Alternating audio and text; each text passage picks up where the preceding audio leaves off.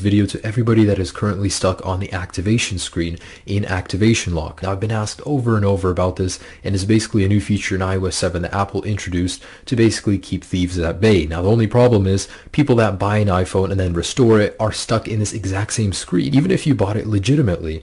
Now, the only problem is it's not easy to remove. You have to contact the old owner, but if you buy it and you don't have an old email or something to contact them by, you're stuck. You're basically bricked with a several $100 phone. Now, in this video, I'm going to show you how to bypass this screen and contact the previous owner, and hopefully you can get all of that resolved. Now, believe it or not, I've had so many people ask me about this that I actually went out and bought an activation locked iPhone just for the purpose of this video. Now, in the first part of this process, we're basically going to start over, and on this screen, you want to triple click the home button, and it'll turn on activation lock. Now go ahead and turn it off, so triple click once more and that'll disable it. Now you want to go ahead and select on English, just go through, select on United States or wherever you're at, click next on Wi-Fi, and on this screen click the home button and select emergency call. Now we do actually need to connect to emergency services, but don't worry, it never actually connects. So if you do have a SIM card inside of your phone, go ahead and remove it, otherwise it will interfere. Dial 112 and immediately press the power button twice, just like that. And it'll go ahead and turn off and slide to unlock. Inside, you'll now be in the phone application. Now in here, you want to create a new contact. You can just leave it blank, go ahead and select done.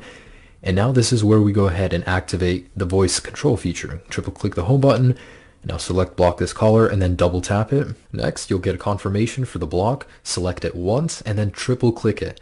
And immediately you'll be booted to the home screen. Now be careful, you don't want to press the home button once. You can go ahead and triple click it to disable voice control, but in the meantime don't press it at all. So you're in iOS 7 right now. However, you can't actually really do anything besides open Newsstand, and you can just press the power button and slide to unlock and you'll be back in the home screen. You can't actually open any applications or anything like that, but there is a reason I made you guys do this.